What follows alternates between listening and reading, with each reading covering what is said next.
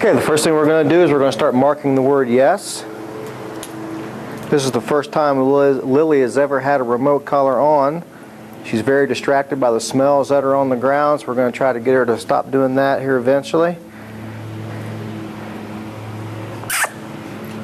Yes! There you go. Good job. Good job. I'm not using treats, I'm just using regular dog food. Yes! Anytime Lily gives me her attention, I'm going to mark it with the word yes and give her a reward. Yes! Let's go. Let's go.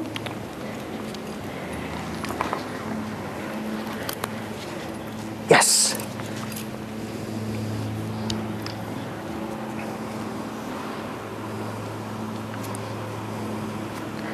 I'm going to have the reward come from both hands.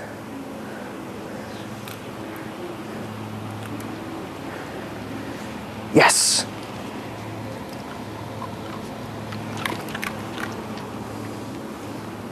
Yes! She doesn't necessarily have to be in a sit position or anything like that. She just needs to be focused on me. Yes!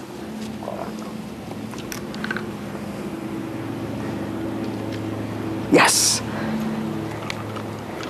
Good girl. Good girl. Yes!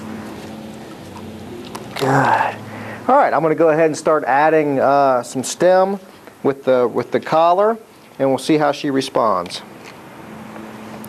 Start her out on a super low level.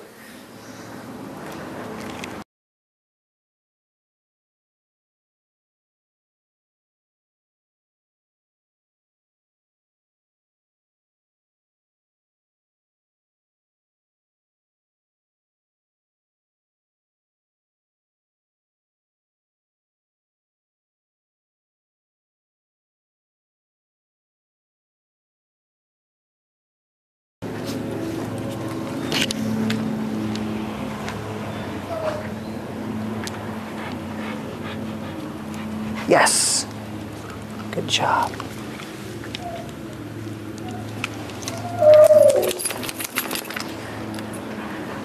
Come. Yes. Good. Good girl. Come. Yes. Good job.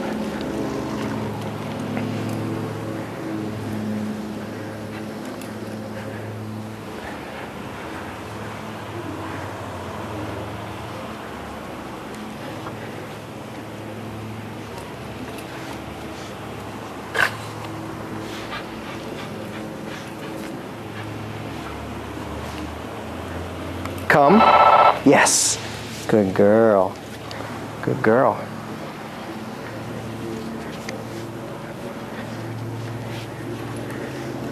Good. Come. Yes. Good job. Good job. Come. Yes. As soon as Lily turns around and pays attention to me, she can shut the collar off. Come. Yes. Good. Good.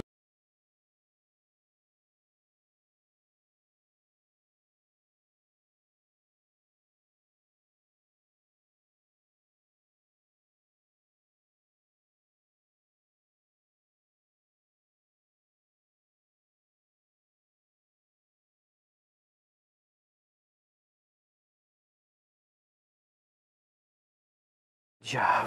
Come. Come. Come. Come. Come. Yes. Good girl. Come. Yes. Good. Come. Yes. Lots of rewards for her making the right decision. Come. Yes. Good. Good job. Yes. Good job.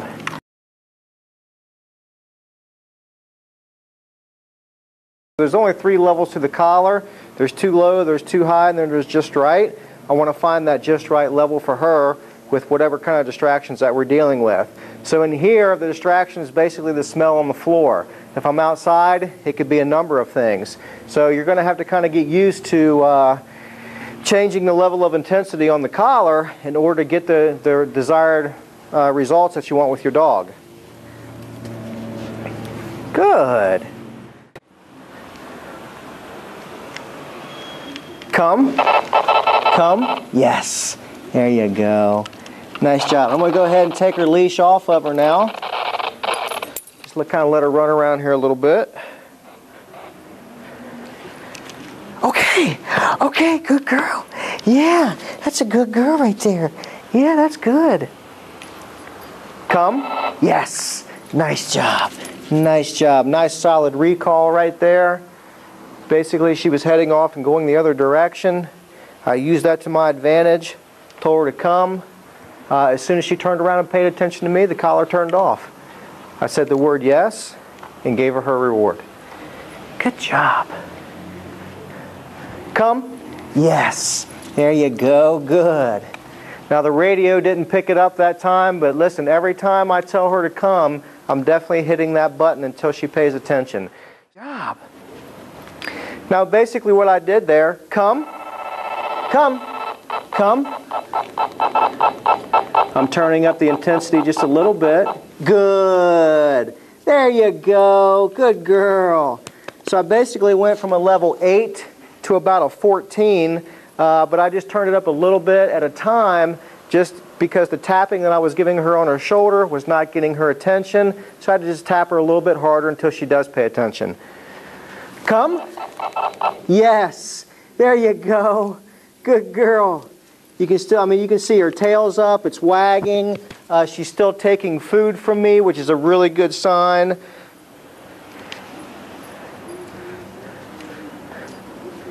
Come. Yes. Nice job. Good girl. Good girl. Come. Yes. Nice. Good.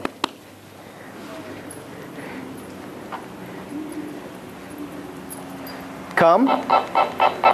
Yes. Nice job. Big reason why you want to have them on leash. Come. Yes. There you go. Good job. One of the reasons why you want to have them on leash when you're starting this training is to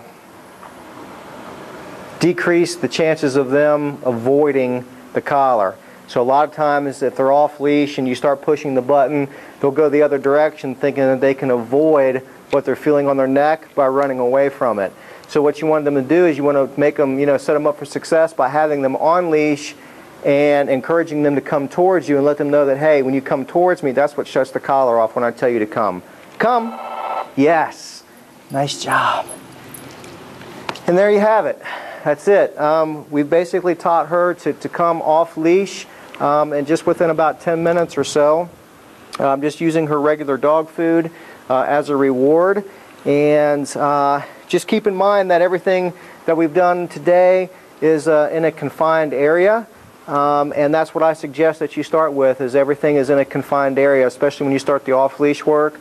But I would basically transition what we did here today, the 6-foot leash, letting her drag the leash, and then going off-leash. I would do that same kind of sequence when you go outside into like a fenced-in area, a backyard, a dog park, or something like that.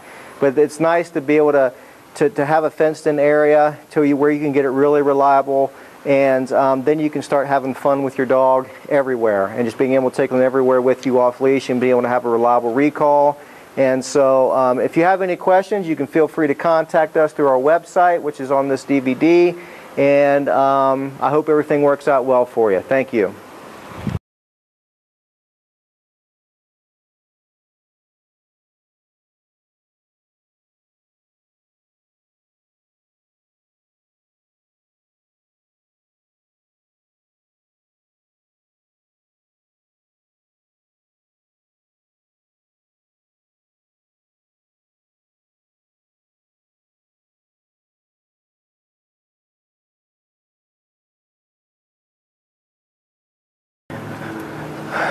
Okay, the first thing we're going to do is we're going to start marking the word yes. This is the first time Lily has ever had a remote collar on. She's very distracted by the smells that are on the ground, so we're going to try to get her to stop doing that here eventually. Yes! There you go. Good job.